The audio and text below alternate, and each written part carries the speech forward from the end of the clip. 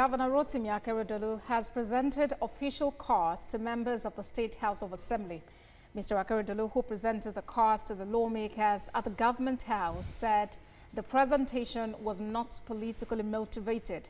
According to him, the vehicles will assist the lawmakers in the discharge of their legislative duties. The governor added his government would continue to partner the legislative arm of government in the discharge of its duties. The Speaker of the Assembly, Bamidele Aloyelogun, thanks the governor for his kind gesture.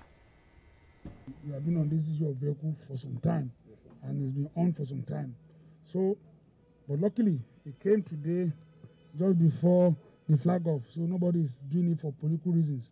For me, I just believe that, look, there's no need for us to waste time. When I say you say entitled to it, there's no problem. So, for me, we have now chaos portage for all of you. What you are doing today is not for political reason.